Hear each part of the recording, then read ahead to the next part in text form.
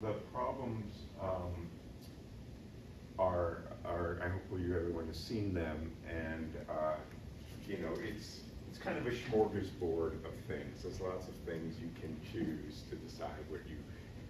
They're, I think, all important and interesting, but there's just too much to do. So you guys can decide where you want to put your effort. You can pick and choose from different parts. Solve what you feel is most accessible to you. All right? And yeah, we do have the spring break to follow, so this I will assign so you can, depending where you are, but we'll have a lighter assignment the following week. All right? Okay, very good. So last time we were talking about EPR. Just I assume that everyone has seen this nowadays in their quantum mechanics courses. I think it's taught, generally speaking. It wasn't back in the day, but I think it probably is now. Nonetheless, it's good to think about it again, even if you've thought about it before. And as I've also as I've said, quantum optics took off as a field because it was a form in which these ideas can be put to the test. And we'll talk this week particularly about how we do that and how we create the entangled sources that are necessary for this kind of tests of local realism and other such foundational questions. Okay, so the key was EPR's notion that, look, come on, people.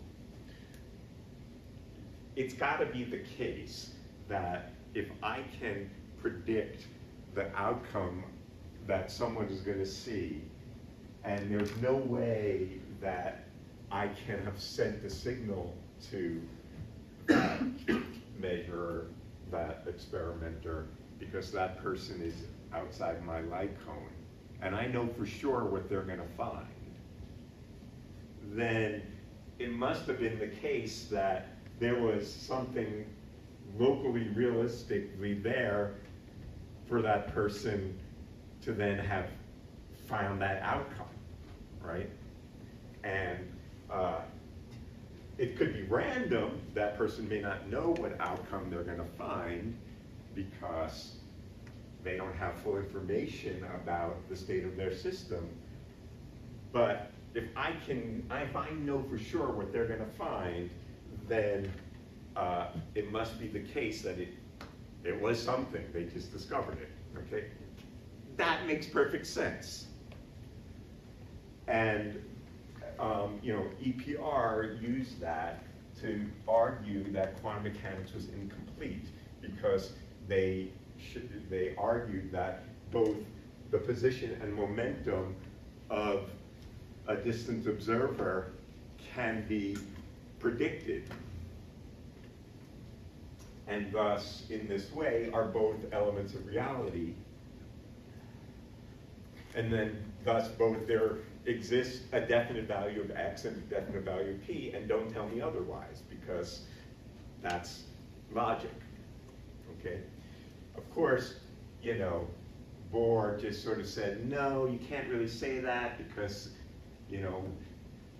unmeasured outcomes have no reality, and you're not measuring x and p at the same time, and that's a different experiment. And, fine, that was how it was left in 1934. But there, you can argue about that, but there was nothing quantitative that would distinguish these different points of view until John Bell, 30 years later. So John Bell wanted to really put these ideas to the test, and introduced the idea of a local hidden variable theory.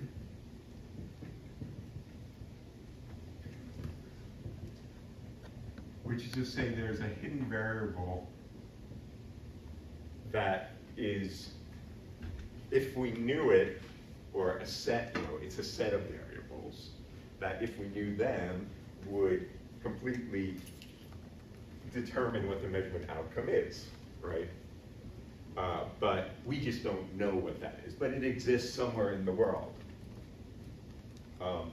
And thus, if there are two parties, Alice and Bob, and Alice's outcome, measurement outcome, depends on what that local hidden variable is. Okay, what the value is depends on the measurement setting. So this is the measurement setting.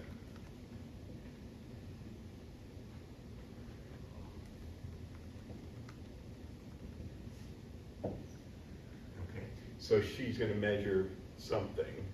A says something about the setting that she's of her measurement apparatus, and lambda is the things that determine what the outcome will be, and this is the outcome, capital A. Okay.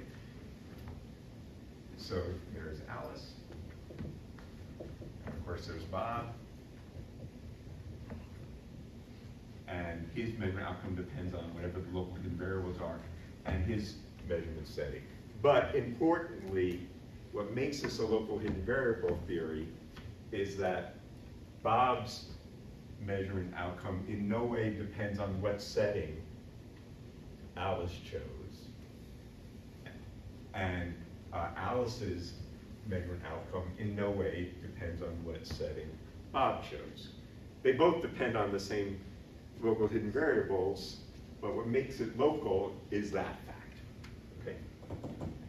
And then there's some probability distribution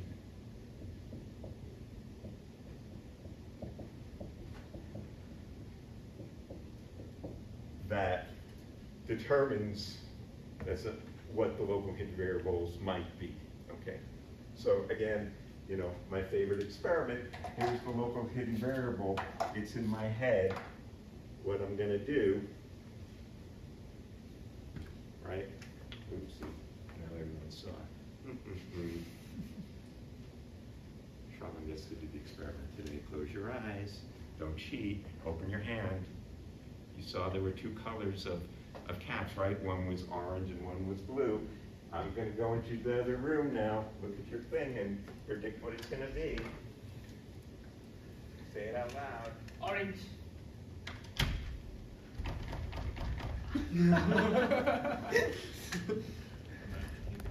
Ta-da! It's orange. Okay? You could predict with certainty what it was going to be. Now, yeah, maybe I wasn't outside the light cone, but it sort of depends. So it could have been. Very slow light. Yeah. If someone said it fast enough, then you would. It's true. And the local hidden variable was what in that case? Well, it was my choice of putting which cap into his hand. Okay, and that was done, randomly, but it existed in the world. I knew because I saw it. He didn't know, but that's fine. Okay. Right. So with this, we can ask something about, for example, the average value of Alice's outcome given her variable that she measures, her setting. Little a would be the average over the local hidden variables. And we can also look at the correlation between what Alice and Bob measure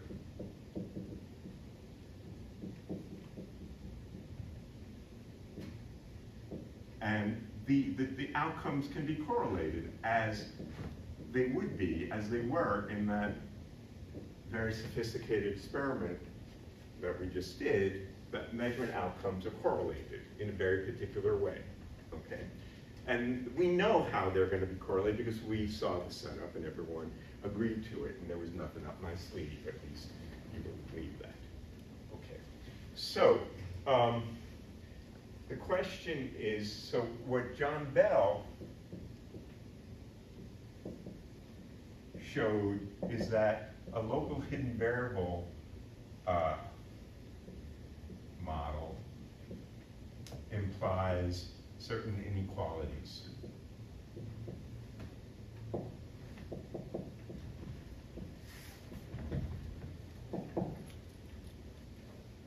In correlation functions.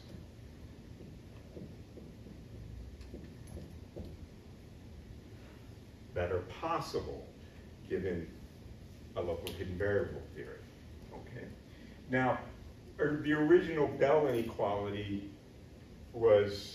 relied on a perfect experiment. Now, firstly, before I get into that, I should mention that, as re-emphasize that, actually this state is the limit of a physical, this is not a physical state, as we discussed, because it requires us to have infinite energy. We can't have true delta functions. We can get darn close, though.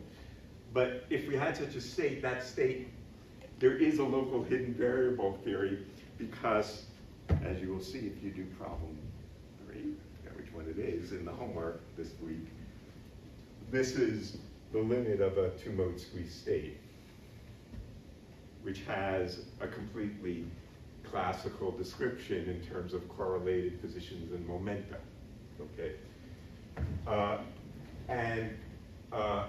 To get at this problem, David Bohm, who was interested in foundations around the 1950s, thought about EPR revisited with spin correlations. Okay, which has the advantage of A, that it's a physical state we can make, and B, there is not a local hidden variable theory that would describe the measurements that we would do on the spins, okay? And he thought about the spin singlet.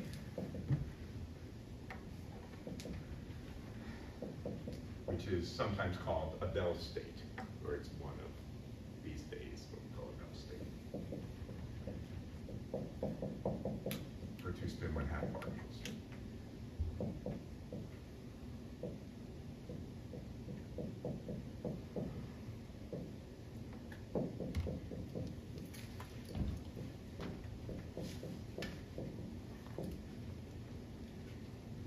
Now, the singlet state, as we know, is an eigenstate of the total spin magnitude 0, which means that the spin projection along any direction of this state is 0. So if I look at the projection of the total spin, which is sigma for A tensor the identity plus the identity tensor sigma B, that's the total spin projection with half. Acting on the singlet, that's 0, because it's got spin 0, and therefore it has spin projection 0 along any direction in space.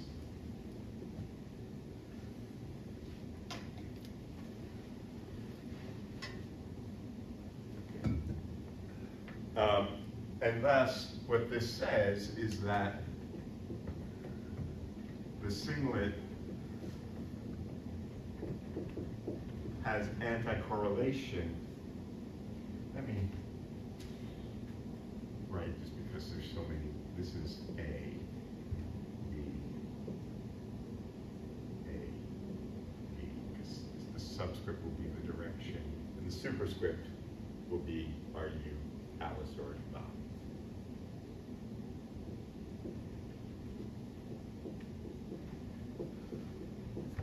So they're anti-correlated, as we know. Perfectly anti-correlated. Okay. So the fact that this thing is an eigenstate of that means that if I do a measurement of spin projection along some direction, I'm Alice, I can predict for sure that Bob is going to get the opposite value. If I see spin up, I mean, he's just a contrarian. He says spin down. I say spin down. He says spin up. No matter what direction I look in, Bob is a contrarian to Alice, and Alice is a contrarian to Bob. There's just no way getting around it. Okay?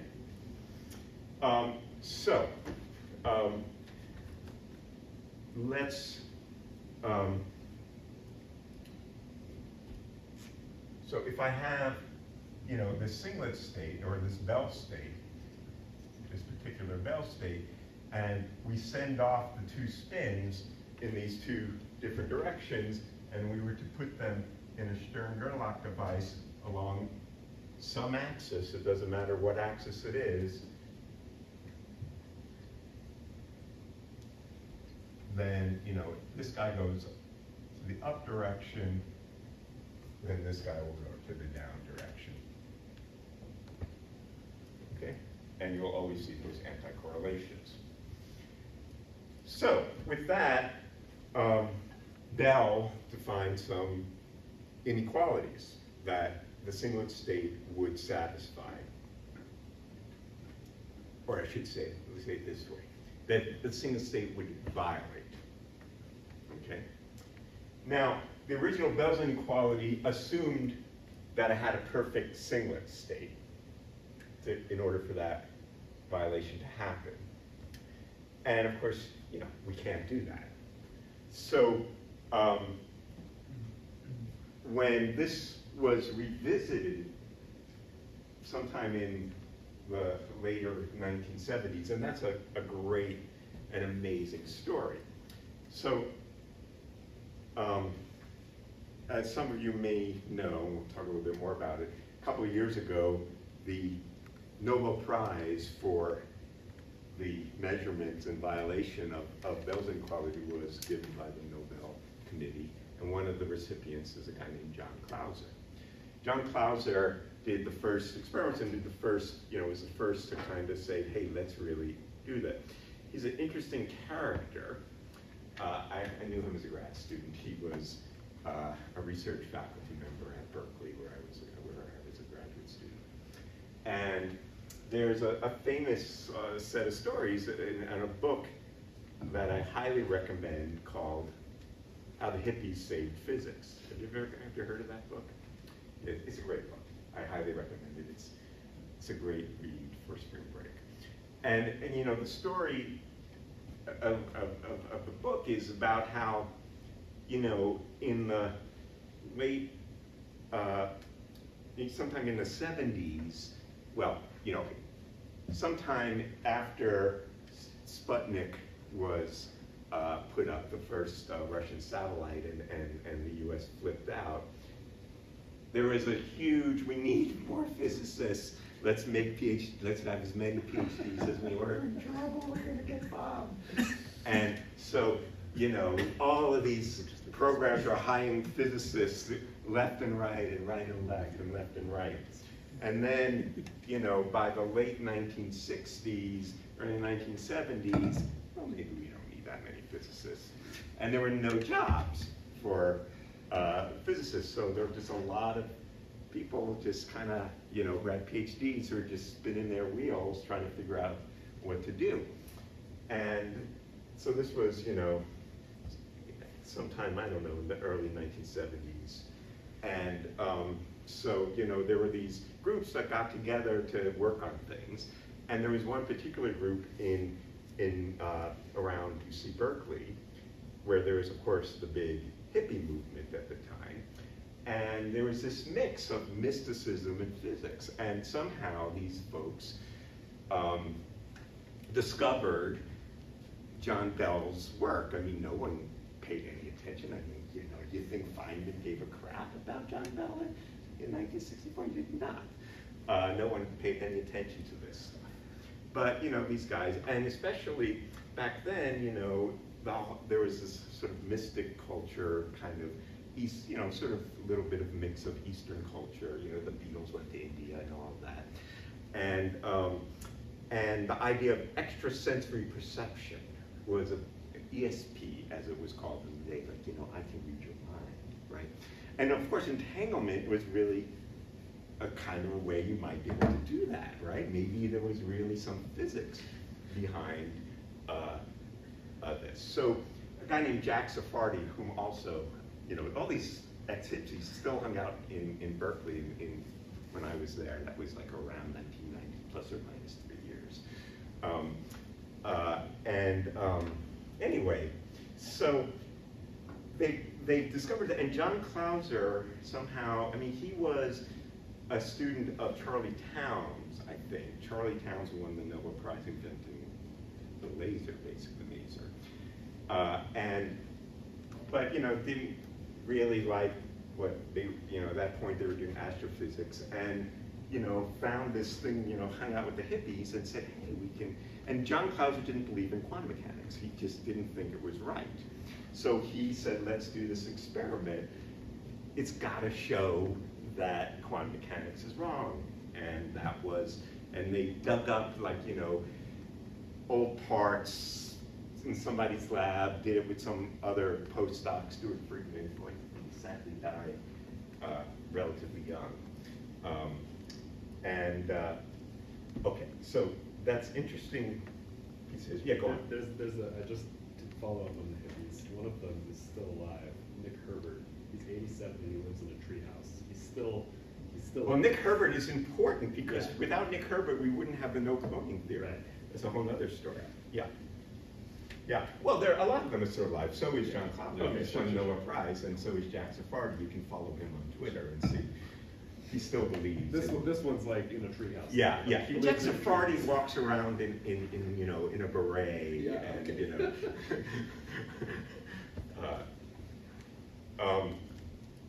So anyway, so Clauser was, he was a serious experimental physicist in AMO physics, atomic molecular optical physics, and they wanted to do this experiment. They didn't do it with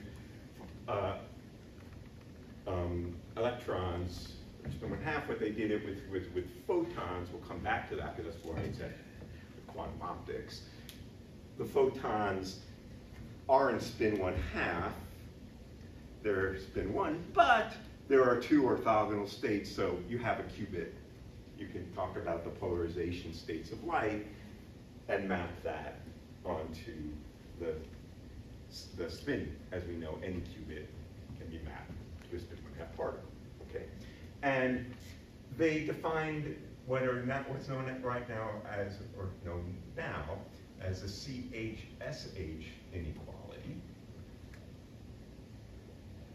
Stands for Clauser, Horn, Shimony, and Holt, who were all folks interested in the foundations back in the day. And they considered the following observable. So let's consider the following observable.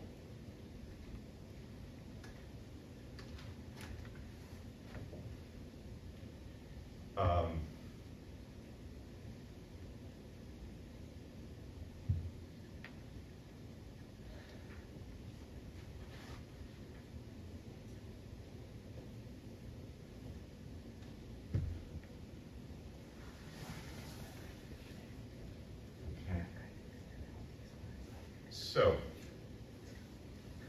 this is a bipartite observable corresponding to some spin component along some direction A. So I'm going to have E sub n dot sigma as sigma sub n. That's the direction of the spin. Okay? So this is spin along that direction for Alice, and the difference in the spin components along B and B prime for Bob, added to the component along A prime and the sum of those guys, okay? So they said, let's consider that observable. In the second term, are they both B prime? Is one of those supposed to be just B? Yep, one of them is B and the other is B prime. Sorry, I'm still trying to remember if something's correct. Yeah. Okay, thank you. So the local hidden variable model would say, given lambda, there's some outcome that Alice will see that depends on that lambda and that particular measurement setting, times the value that B would get with that lambda and that setting, minus that. And there's some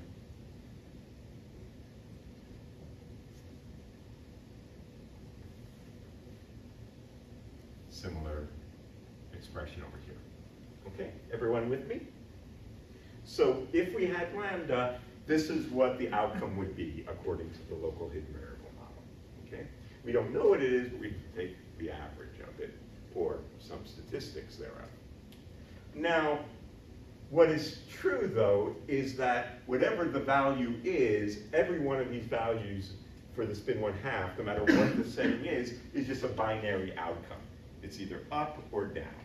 And if I use the eigenvalues of the Paulis, it's +1 or -1, okay?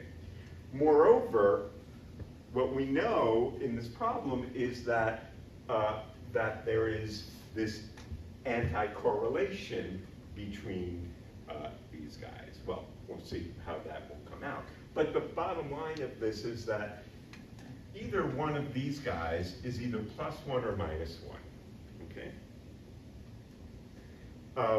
And so there are different possibilities of the outcomes. Either they're both the same, they're both +1, or one of them is +1 and the other one is -1.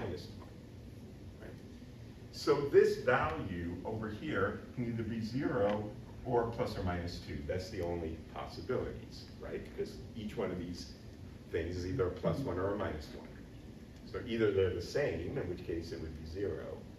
It's not about the state itself, it's just the values can be either +1 or -1, right? And this guy can be +or -1.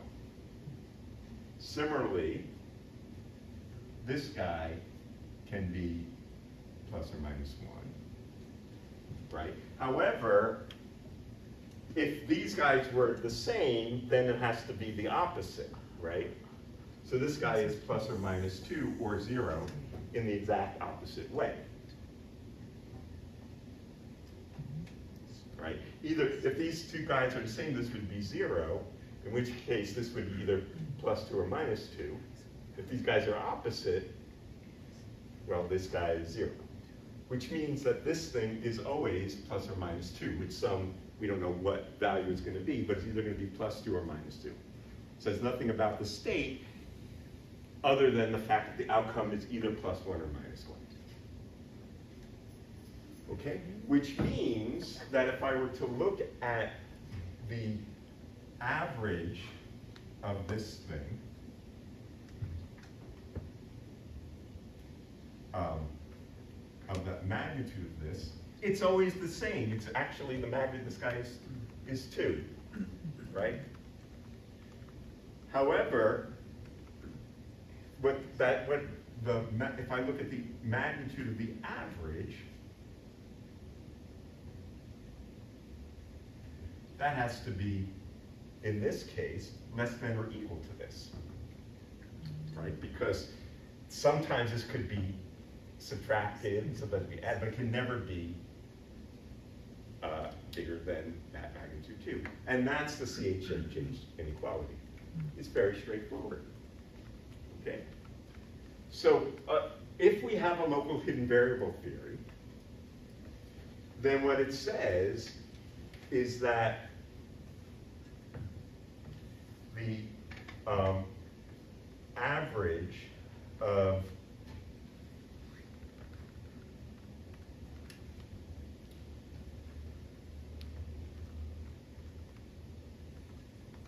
the correlation between the two spins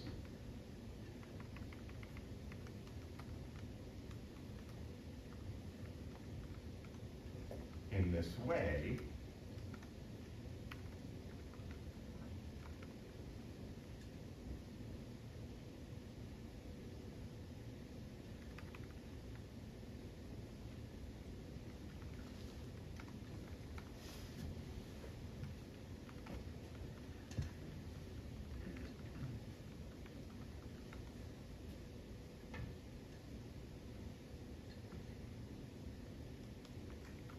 right? Everyone with me? So that's what a local hidden variable says, and that's the CHSH inequality. Okay? Doesn't say anything about the state other than we have these two outcomes, +1 and -1. Okay. So now we can ask, what does quantum mechanics say?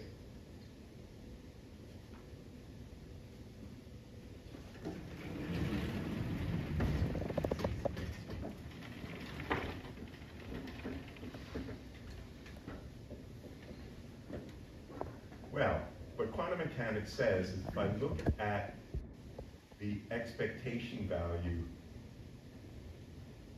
of this, the correlation between the spins along two different directions, do you know what that is?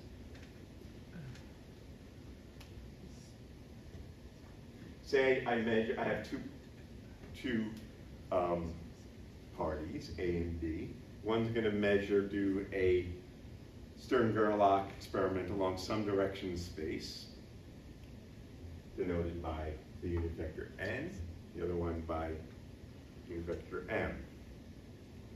Well, if they were the same, this would be -1, right? And if they're orthogonal to one another, it's going to be 0.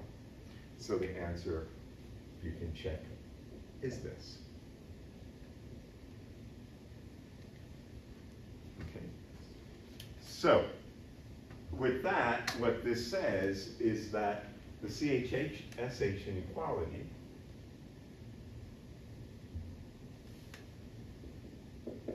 says that the magnitude of A dot B minus A,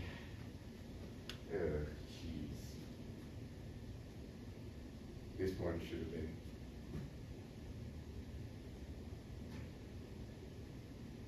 B prime. That's all for right. So A dot B prime minus A dot B plus A prime dot B prime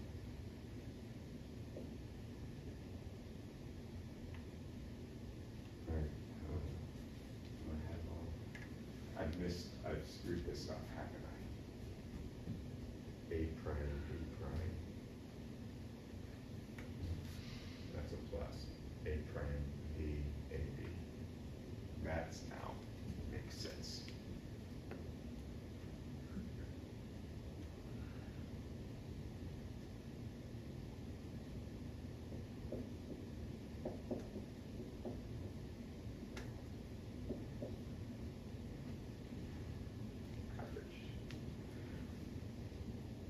Let's double check that, make sure I got everything right.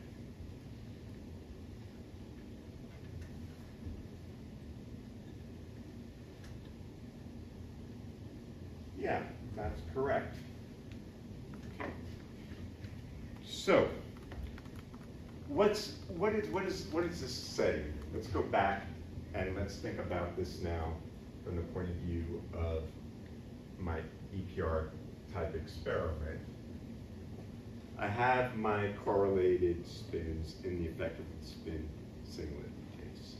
There's going to be a measurement done which I can correspond to a measurement along some direction A or a measurement along some direction A prime. Bob is going to do his measurement. He has two possible measurement settings, which we haven't yet defined what they are, B and B prime. Okay. The question is this is what quantum mechanics tells us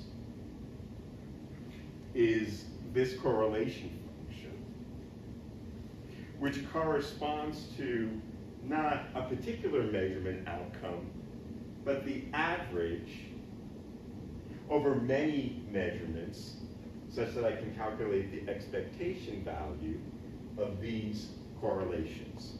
Okay? So it's not corresponding to a single run of the experiment. I need many, many members of the ensemble to which I'll get some fraction of outcomes to which I would then assign an approximation to the expected value, right?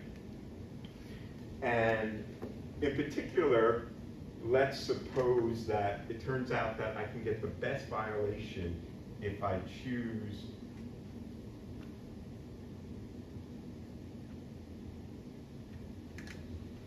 everything to be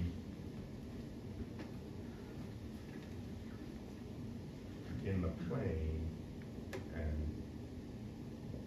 with an equal angle. It's supposed to be equal. Geez.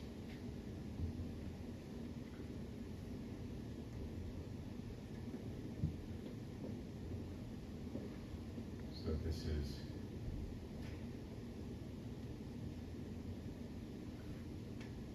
let's see.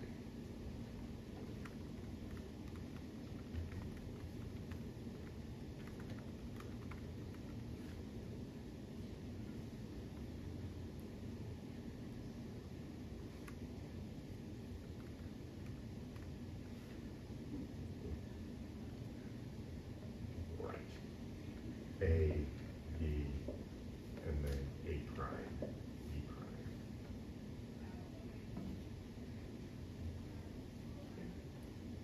So if I choose the measurement settings such that one of Bob's measurement settings bisects the directions, and we'll come back to what this means physically, how we would choose this, then what is this side of the equation?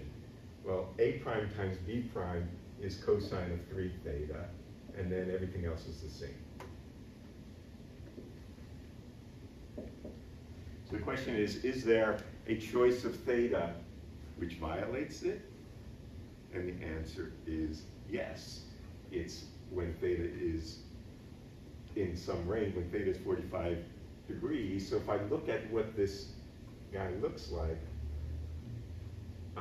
as a function, actually instead of, let me sketch it for you here. So as a function of theta, this guy, here's +2, there's -2, looks like this. Where this value is at 45 degrees and -45 degrees, and this value here is 2. I get the maximum violation of those inequalities at that point.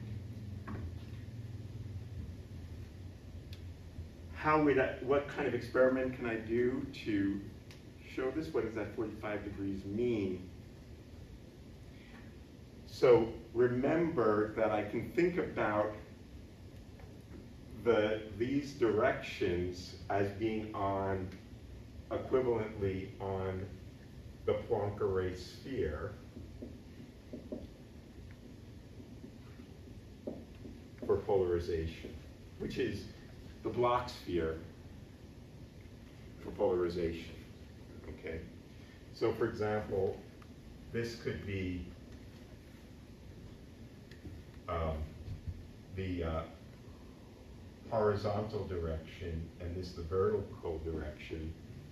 This would be linear polarization. This would be diagonal and anti-diagonal. But so these guys in this case are separated, in this case, these two on the case of the spin, right, this corresponds to a 90 degrees angle, okay? When I say, when you see the thing that's at 45 degrees, it means that I'm doing something which is 45 degrees on the Poincare sphere, which is half of 45 degrees, right, or 22.5 degrees along a linear direction. Okay, so what this would correspond to is I have these two photons that go off that are entangled, right, where on one side I measure Alice I can choose my polarizing settings to be corresponding to HV or A prime, which is,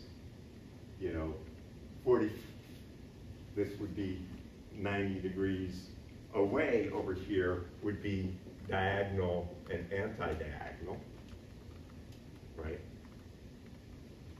Whereas over here, these guys are rotated by 22.5 degrees. They're both these two polarizing settings, right, where one is at 45 degrees with respect to the other, but then the other two bisect them. Okay, and so let me just show you a little picture here.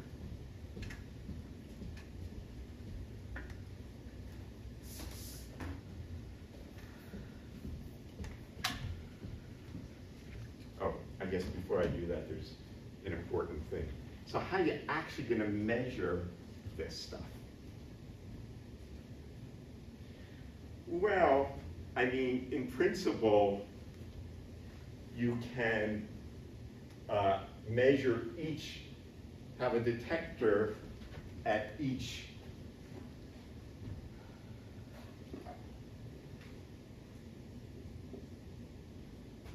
output port here and measure whether you get a click or not. And then just multiply them together and average them appropriately. However, the problem is some of the photons may go off in some funny directions, and moreover, the detector doesn't always click because there's not perfect detection efficiency. And so you're going to get weird correlations having to do with your imperfect detection. So what you really want to do is look for coincidence. That's to say, when both detectors go click, you might still have weird stuff because you have dark counts and all kinds of crap in your real lab, sorry. But the temperature fluctuates, it really screws things up. What are you going to do? But you do what you can. And so what one measures here is the following. One says, okay, let's look at this object, this S over here, in terms of what this is. I have the Pauli operator associated with spin up and spin down along a particular measurement direction. And then I have similarly for B.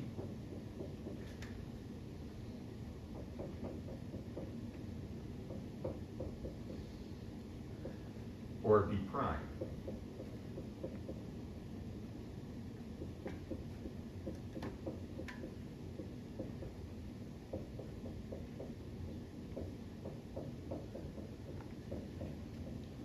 And similarly the other term. Okay. So,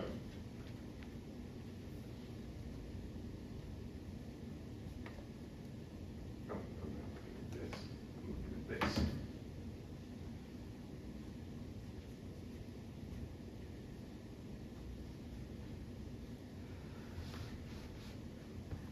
Right.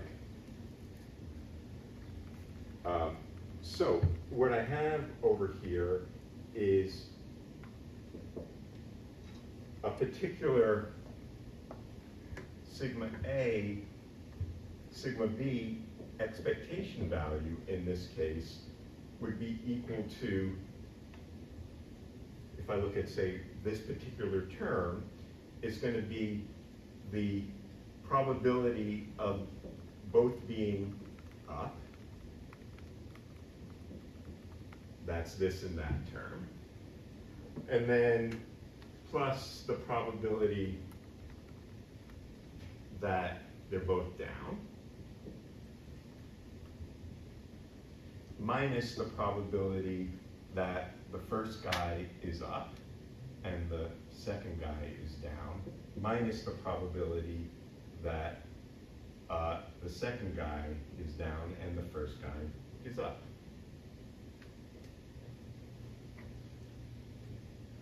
Right? So, how would I try to estimate this in the experiment? What I do is I look for the number of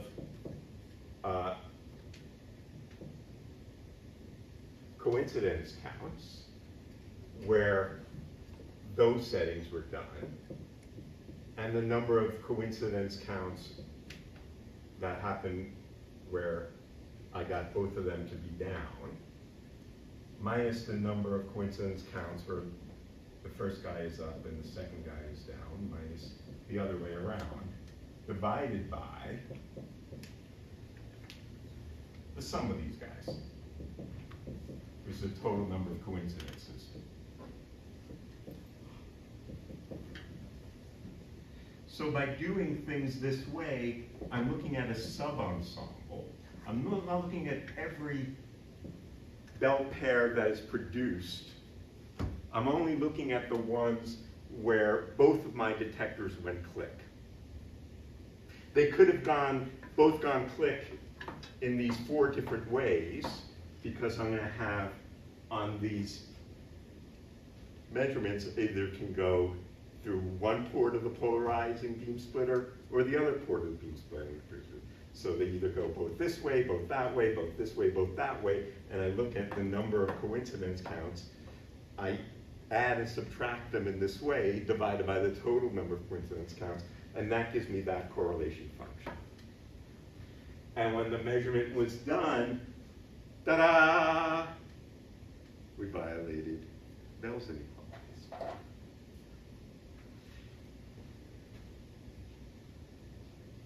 So what do we think about that? What does that tell us about the nature of the universe?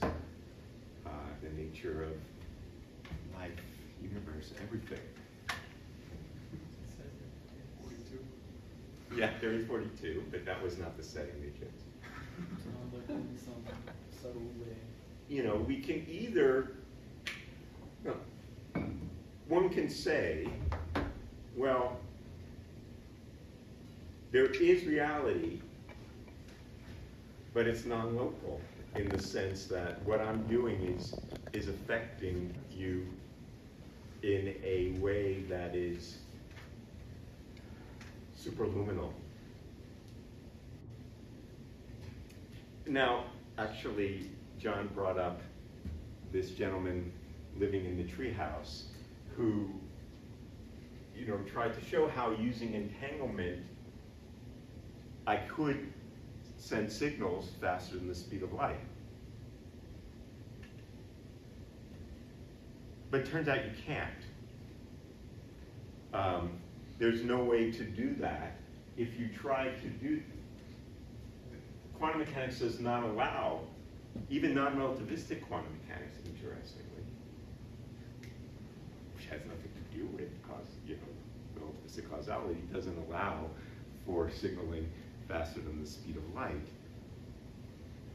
So it's kind of, you could say that's true, but it's kind of useless because there is no causal relationship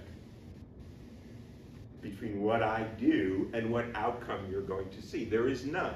There is no causal relationship between Alice and what Alice chooses to measure and what Bob finds. There's no information in Bob's state that has anything to do with Alice's measure, because we know that the marginal state is just a random bit string. Okay? So, I don't know, is that a good resolution to this? That's thumbs down. Maybe. But, the other thing is, then what? I think it's one of these things that just remains an unsettled piece of business in our thinking about how we even think about what is it that we're actually talking about when we're saying we find something. What are we? At what point does it come into existence, so to speak, if it didn't exist prior? And what does it even mean? What does it take to bring something into existence? What kind of physical processes count as bringing something into existence, and what kind of physical processes don't? Do I have something to do with it? I don't know, but I'll leave that for you. I just wanted to just flash on a couple of things here.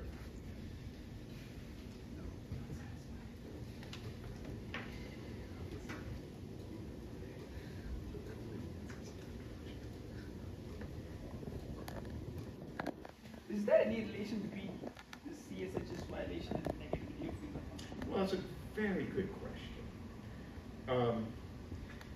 I think the answer is yes. So,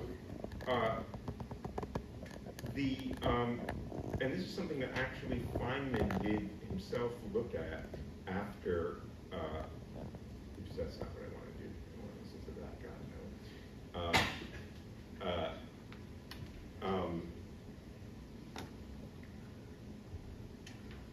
So I need to do this.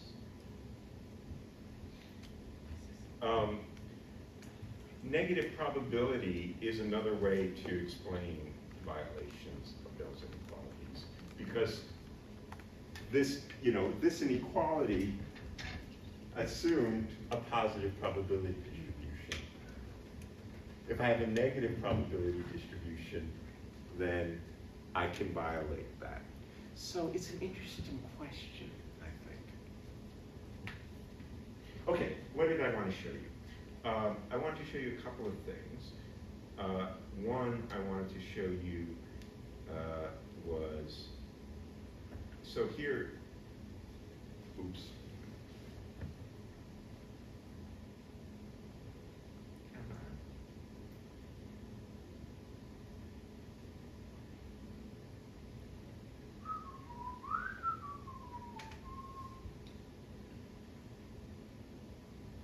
Right. So, just mentioning some of the history of these things. The original experiment by John Clauser was done in 1972. It was kind of inconclusive. They really couldn't see a real violation of those inequalities. And that really just had to do with the detectors and the sources at the time. The real first definitive test that showed this was done by Alain Aspect, and and the actually I don't think that year is right.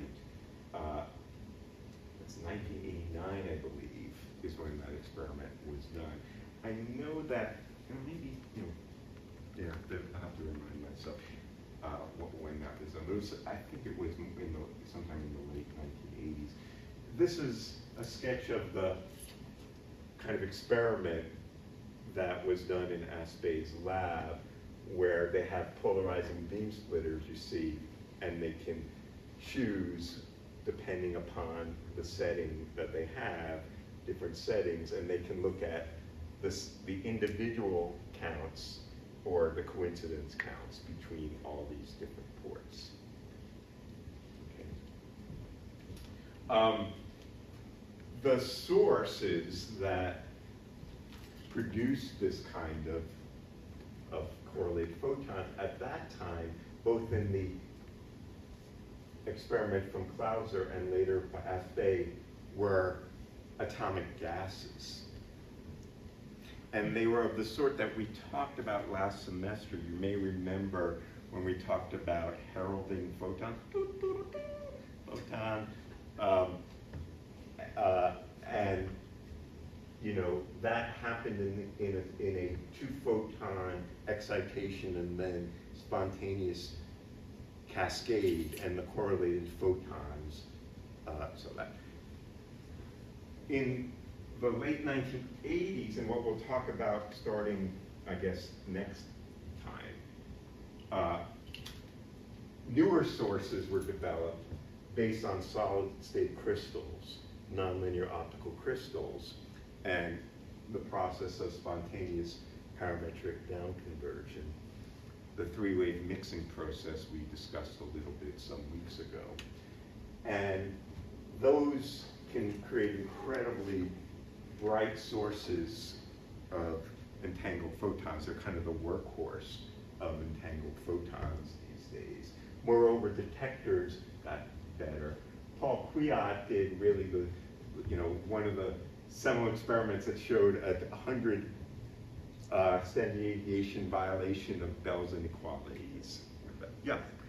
On a historical note, Yeah. Aspey's experiment, the experimental realization of the Gedanken experiment, it was actually submitted in 1981, just barely in 1981, December 30th of that year, and wasn't published until July of 82. Okay, all right, so it was, yeah. There was something, I think what happened in the late 80s was the first delayed choice experiment was done. So there were various subtle loopholes associated with the Bell's inequalities. The question of locality, were the two detectors really outside each other's light cones? So the first experiments that showed that were in the late 80s, okay? There's issues about fair sampling. You're only looking at a sub-ensemble. Is the sub-ensemble maybe only the piece of the ensemble that you saw if you violates the Bell's inequalities, but if you actually took everything else and averaged it, maybe it would satisfy those inequalities and not violate it. All these loopholes were closed in a series of experiments that were done almost 10 years ago now, Christ. God, this time flies. And one of the important contributors to this experiment by Paul Kwiat was done in the lab of Anton Zeilinger. And Paul was my classmate. We were in grad school together at the same time. But these guys all won the Nobel Prize for these experiments in 2022. And what the Nobel Committee said was this is for experiments with entangled photons, establishing the violation of Bell's inequalities, and pioneering quantum information science. Which I also think is a very interesting story. Did John Clauser know anything about quantum information science? Or Alan Aspey, for that matter, in these, those words didn't even exist. Why the hell did they do those experiments? There was no interest in making a quantum computer that they can make a lot of money with. It was, we want to understand the nature of the universe and put some fundamental questions to the test. And this is what got me into the field. Actually, the reason I know I was thinking it was in the late 1980s because that's when I started grad school, and Alan Aspey's delayed choice experiment was in an article in Scientific American. That was a magazine we read back in the day. And I remember when going to my classmate who was a TA with me, and he had a copy of that article on his desk. And I said, because I had read it, I was blown away, never heard of any of this. And I said, that is the coolest thing, didn't you? He said, oh yeah, well, Ray Chow was setting up a lab. I'm gonna go work with him. And I said, really? People do that here? And that's how I got into this. Because I was, like many of you, just wanted to understand what the heck quantum mechanics is about. And I think it's just an interesting lesson for us because you never know where curiosity-based research is going to take you. The idea of exploring the foundations of quantum mechanics, no one knew that could be a billion-dollar technological, now maybe it'll be a bust of technological evolution. We don't know, we'll see though sometime. But nonetheless, it is right now, and there's something that will come in. I think it's just an important lesson. You know, I get to stand on the bully pulpit, so I'm going to do it. It's important as scientists to ask the hard questions and understand what they are, and then pursue them, because you never know where it's going to go. All right, I'm preaching to the choir, so. Also, it's interesting. Amen. Yeah, it's interesting to note that nobody was willing to fund John Clauser Oh, to yeah. do the experiment. So Yeah. he went into the junkyard in Yeah. Berkeley lab and was like, "You can be this, this, and this, It's and true. I'll try to make it work." Yeah, it's true. It was just, and People he were like, was. "Why are you doing this?" He was really an interesting guy. I mean, he was the kind of guy who would use duct tape and you know, take a thermocouple and put it in his tongue to see if there was enough voltage on it. I mean, he was that kind of experimentalist. And you know, no one would fund quantum optics, basically. I mean, in you know, when I was a grad student, there were just a few groups. There was, I mean, the Navy deserves a lot of credit. The Office of Naval Research really funded all of this back in the day, because they knew that this could improve navigation, and that's where that was partly what was going on back in those days. All right, so I just want to say,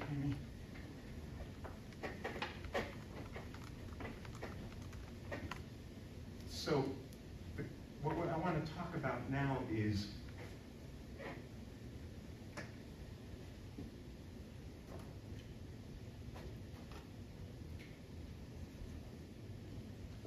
generating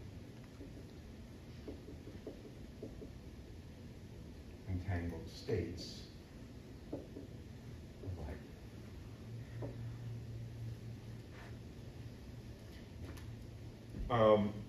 Before I do that, let me just remind ourselves about what does it take to make entanglement, okay? So if I think about some kind of interacting system, I can think about the Hamiltonian that describes that interacting system, okay? So if I have a bipartite system,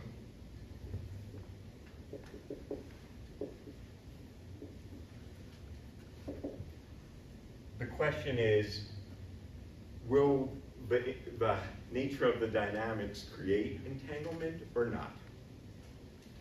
If I have a Hamiltonian that describes the dynamics of this bipartite system, we write it in two different categories, either separable or non-separable. A separable Hamiltonian is one that the Hamiltonian acts locally on the two subsystems.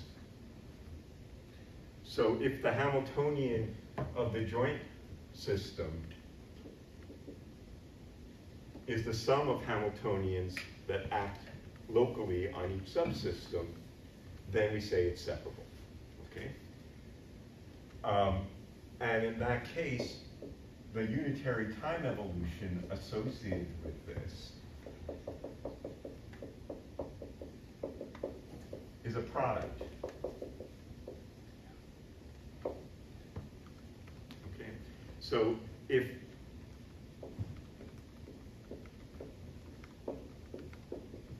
the unitary evolution of the joint system locally acts as a unitary on A times unitary B, then we say that is separable. Separable as the Hamiltonian is the sum, separable as the unitary is the product. Okay? And otherwise, entangling.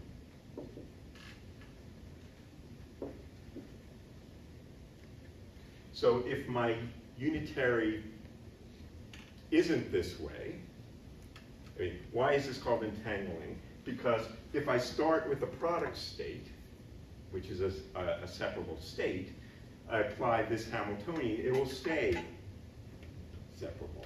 Whereas if it's not of this form, then if I start with the product state, it will become an entangled state after some amount of time. Okay? And so I need if this guy is separable, it's non-interacting. The 2 degrees of freedom are not interacting with one another. That's what it means. So there's a intimate relationship between the interaction between the degrees of freedom and the entanglement. They need to interact with one another in order to entangle with one another. Now, it's a very subtle business, though, in quantum optics and elsewhere, because as we also discussed, what is entangled or not depends on how we choose to separate or define the tensor product structure. What are the subsystems? Okay? So here's an example. Let's say I have one photon.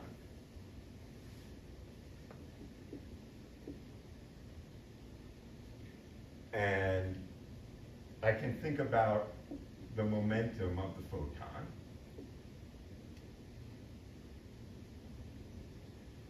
Or position of the photon to some degree.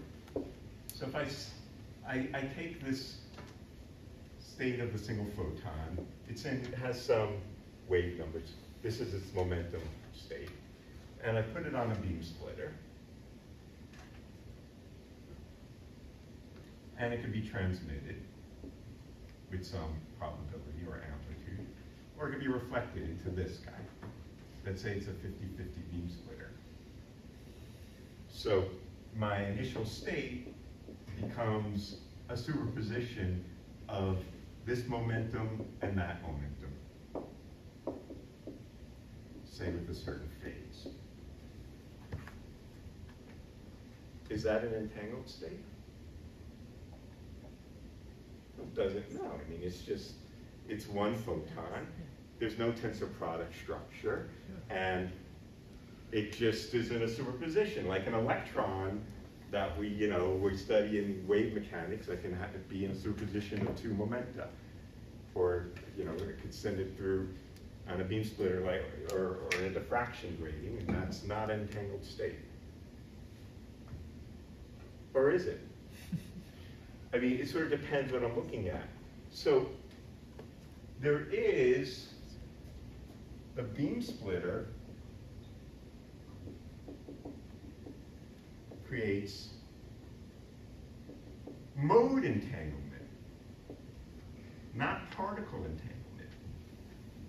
Depends what degrees of freedom I'm talking about. Am I talking about the waves, or am I thinking about the particles? And when I have the quantum field, the quantum wave is a kind of degree of freedom. So here's what I mean by that.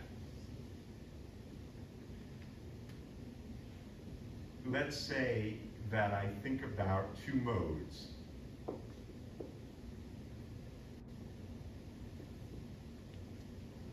Let me call it, instead of 1 and 2, let's call it A and B.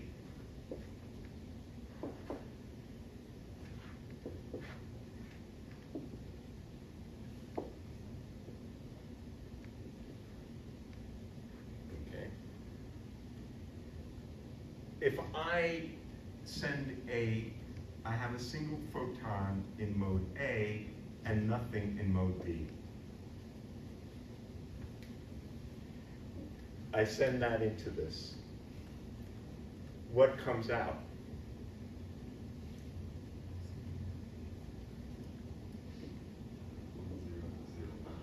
Well, either the photon was transmitted, that happened with some amplitude, say, or it gets reflected, in which case there's nothing in this, and 1 photon in that. Is that an entangled state? This caused a lot of debate amongst friends and frenemies. People say, no, it's not an entangled state, it's 1 photon, it's not this can't violate a Bell's inequality because there's no non-locality. But it is, because I can use this as a resource, for example, for quantum teleportation, as we will see. It depends on what I measure. What I'm calling entangled or not depends on the measurements I do. Okay? And in particular, I can imagine the following Gedanken experiment, or a real experiment, but let's just say, I'm going to send this following output of this thing through a cavity with an atom in it. The atom can be either in the ground state or the excited state. Maybe a cavity over here.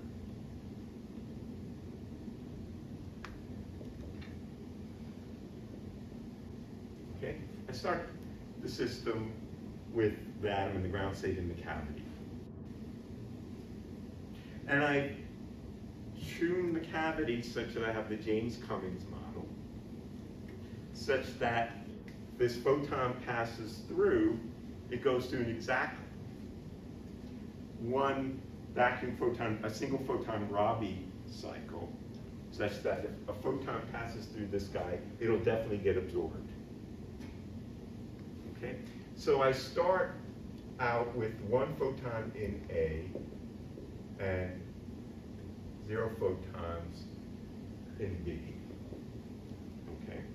And both atoms in the ground state. The atom that's sitting here in A and both atoms sitting here in B. What's going to happen once I send this thing through the beam splitter?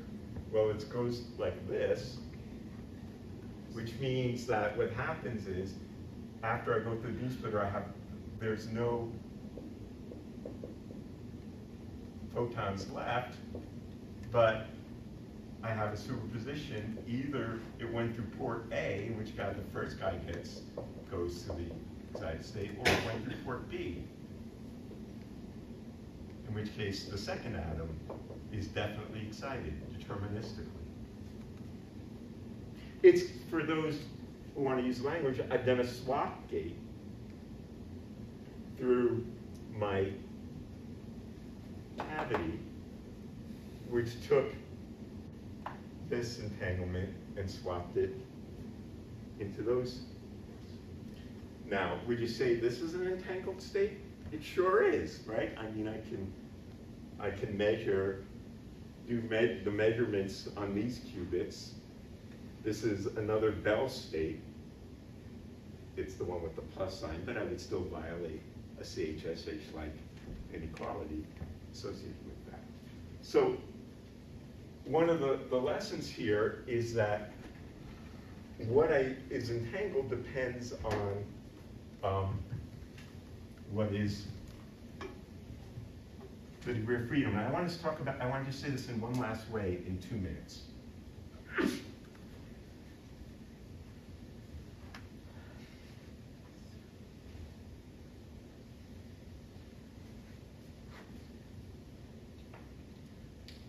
A beam splitter Hamiltonian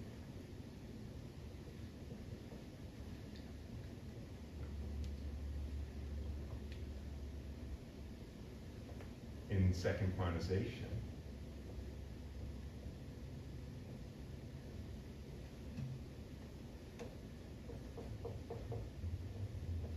looks like this.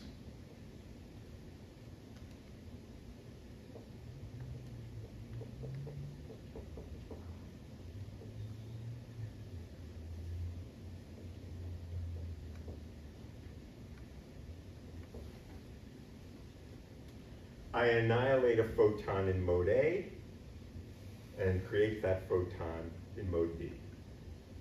Or I annihilate a photon in B, create it A. This is an entangling Hamiltonian between the modes, right? Even though, from the point of view of the particle, well, there's only one degree of freedom, but you know, it's another thing that, you know, so this is another, I always have some pet peeves, because, you know, that's just who I am. You know, what that means is that anything that is a superposition state can always be called an entangled state.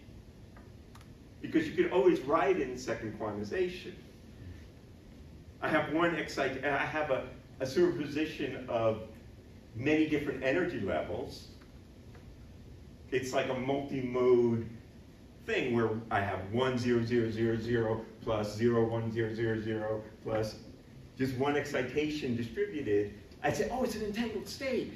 You know what? Photosynthesis, when the electron hops around, they're using entanglement. Well, it's just a superposition of the electron. You can call it an entangled state because it sounds like biology uses entanglement. Maybe not. But, okay. Pet peeve for the moment. Yeah. So you're saying that the difference is in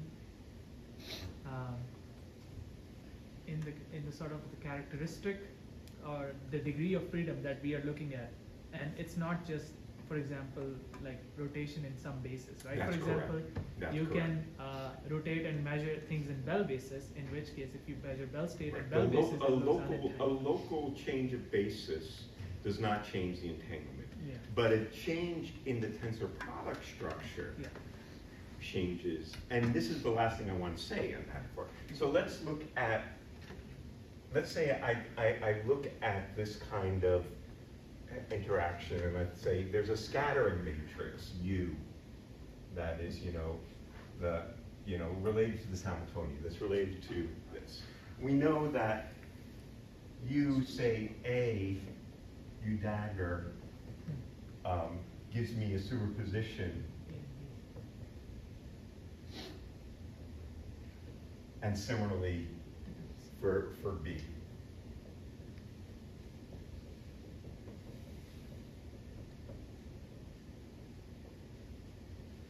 Okay. Then if I look at the position or X and P quadratures, then let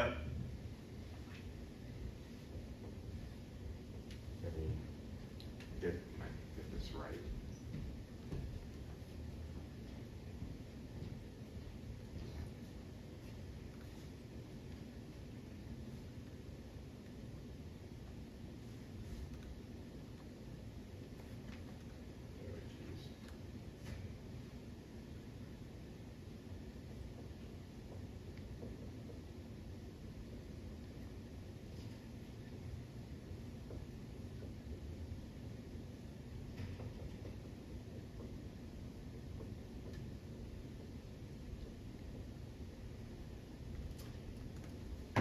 That's to say, if I send light onto a beam splitter in mode A and mode B, then what comes out here is the difference in the quadratures, and what comes out here is the average of the sum of the quadratures. That is to say, this beam splitter interaction takes the individual, if I thought about these as like in position, the position of particle A and the position of particle B into the center of mass and relative coordinates. They're not the coordinates and relative coordinates of the photon. Please, that's not what they are. X and P are not the positional momentum of the photon. They're the quadratures of the field of the oscillator. But they have the same algebra thereof. But what this tells me, as we know, if I have something which is a product state in X, in A and B, it's an entangled state in the center of mass and relative coordinates, and vice versa. And so what this tells me is that in continuous variable quantum computing, a beam splitter is an entangling interaction. I can create an entangled state. Well, not if I put two coherent states in, right? Because two coherent states, product states, I need something else. But if I put a squeezed vacuum here and a squeezed vacuum here, I'll get entanglement between those squeezed states. that entanglement, as we'll come to see, is not enough to, as a source for quantum computing. It's a Clifford-like thing. It's like the C naught, which is entangling, but it's not it takes a Gaussian state to a Gaussian state. Problem 1. But it is an entanglement, but it's not entangling. I mean, the photons aren't talking to one another, right? It's linear optics. We'll talk more. Photons aren't talking to each other, but the modes are talking to each other. That's right. So, but there's no, the modes are talking to one another. And I mean, it's, of course, as we also know, if I send a single photon here and a single photon there, what comes out is an entangled state. That's not, I could have 0, 0 plus 1, 1 from the Hongo-Mundell effect. Again, this Hamiltonian, the beam splitter Hamiltonian, does have the modes interact with it. Even though each photon by photon, is doing its own thing, the statistics, the identical particle statistics are still also playing a role in this. There's a lot of subtlety, in my view, in thinking about the entanglement that happens when you're thinking about the quantized field. Let's hold some more of those thoughts. We'll pick this up. It's already well over time, but I want to you to mull it over and have to continue the discussion.